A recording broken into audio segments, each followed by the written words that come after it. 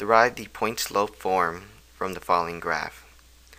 In this problem, before we start, we have to know the point-slope equation, and that is y minus y1 equals m times the quantity x minus x1. M is the slope, and x1, y1 are a point on the line.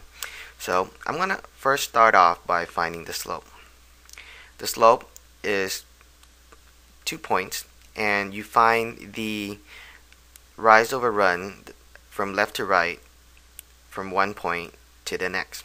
So to get from this point to this point, you have to go down 4, which is negative 4, and you go over to the right 5 times. So my slope here is negative 4 over 5.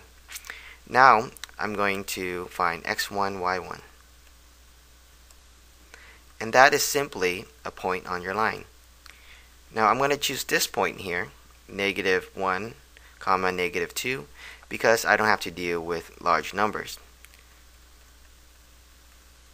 Now that I have x1, y1, and my slope m, negative 4 over 5, I simply substitute in those values into my point-slope equation.